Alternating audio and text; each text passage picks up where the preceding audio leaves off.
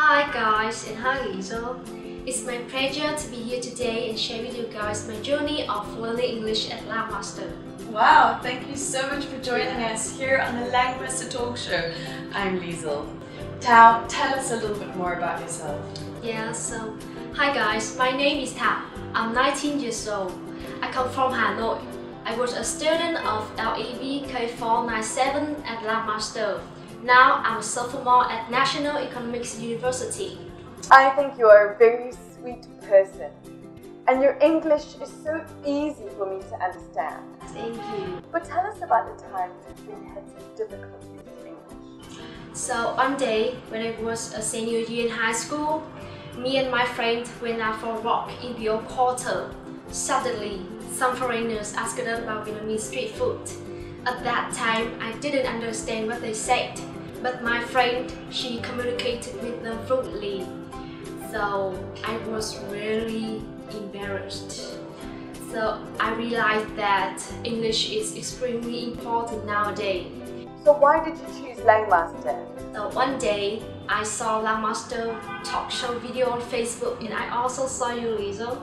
All of them were students of Langmaster. Their pronunciation and intonation was so great. So then I decided to study English at Langmaster.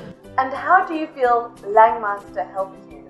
At Langmaster, I learned not only English but also soft skills. Langmaster has a dynamic environment. You know, in the past, I was a quiet person. But after the course in Langmaster, I became more open, and I even had a new interest like speaking and meeting people. My trainers and my coaches helped me a lot. Thanks to the exciting method like learning through action and image, I can sit here and talk to you today. Now, what is your final message for our audience? So for Langmaster, thank you, thank my trainers and all my coaches for helping me a lot. For you guys, success is the ability to go from one failure to another with no loss of enthusiasm.